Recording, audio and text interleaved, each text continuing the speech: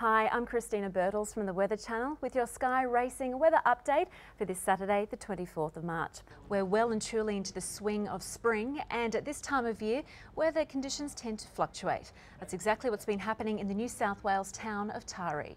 Christina Birtles from the Weather Channel joins us. Christina, what's the story? What's going to happen? Well, Nick, there's been constant drizzle all day in Brisbane with bursts of showers and heavy rain this afternoon. In fact, we've had 19 millimetres since 3 p.m. This is great for women as well, I guess, who have just had babies as well and want to... That's exactly what, motivated her to create the brand. Yummy tummy for mummies. Yes, that's right.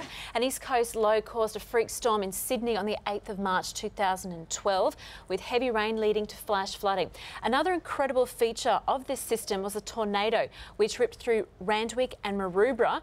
That's in the city's east. Can you explain what happened with this system?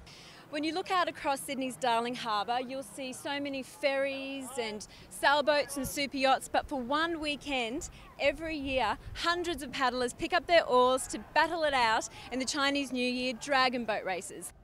We're continuing our look into cyclones this week as part of the Weather Channel's Severe Weather Month. Now, if you have any kind of question about weather, severe or not, our senior meteorologist Tom Saunders is the man you want to ask. Tom, let's kick it off by talking about the 2011 cyclone Yasi, which was the most powerful cyclone to cross the coast of Queensland since 1918. Your eyewear range is super sexy, sophisticated, glamorous.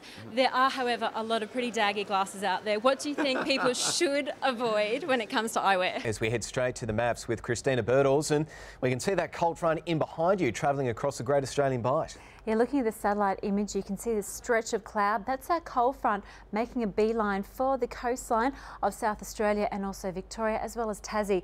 Now behind that, you'll notice all the speckled, broken up cloud. It's a very cold pool of air, and that's going to be dropping the temperatures across the southeast over the next 48 hours. A lot of fun. Come walk up through with me. Meanwhile, throughout the southeast of the country, it's been a hot Saturday. Temperatures hitting the high 30s for many parts of Victoria, Tasmania and even New South Wales. Let's head to the maps to see exactly what's been happening and will happen around the country. That's the place to be. That's where it's partying tonight.